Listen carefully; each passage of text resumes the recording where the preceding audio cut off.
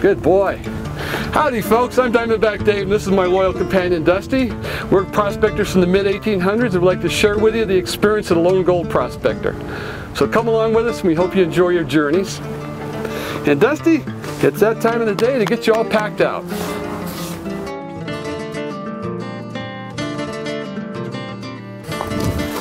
Now, over here is this pack saddle.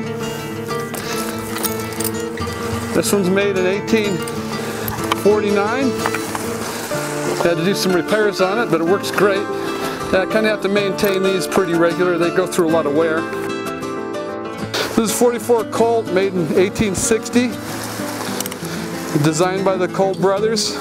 Used for the Navy. Actually, the Navy didn't use it, so they put it out on the public sector. It shoots a 44 caliber black powder ball, lead ball. This is my Bowie knife. I've got it laced with Good Luck gold nuggets. I've cut holes, augered holes along the handle of this stag handle. It's an elk bone, or elk antler. And I put some of my nuggets in here because I'm superstitious like a lot of miners. We believe if you wear your nuggets to wear your gold, it'll attract more gold to you.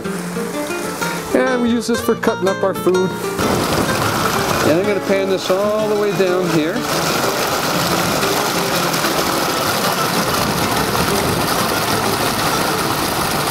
If you look really close, once again the gold's right in the bottom corner of the pan. Right on this edge, right in here. You see the gold is surrounded with black sands, yet it stays all together in one grouping. That's because it has the same weight.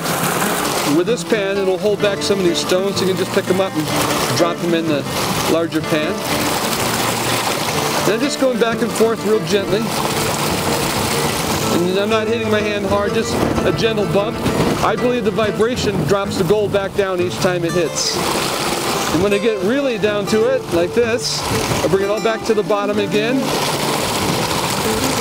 Take a look in there. Then I'll slide this over to the side of the pan and let the larger stones go over the plastic pan. See how they all group together? That's because they're real light. Now that we've got most of those larger pebbles out of the way, I bring it back to the bottom. And this is our last little bit of cleanup, or the final panning process here. I got just a little bit of black sand left here. Then I'm going to get some of those little stones out of the way. Now if you look very closely down here, you should see some gold show up. And see, it's right at the very bottom riffle, right where it's supposed to be. And just to leave a little contrast in the pan, I'm going to leave a little black sand behind. Just a little. Now that is some beautiful gold.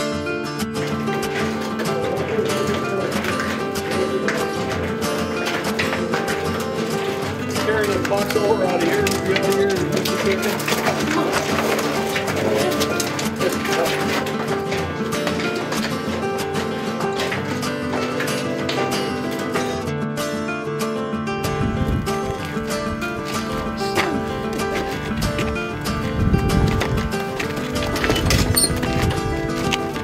Ready? Yeah. 1, 2, 3. dusty.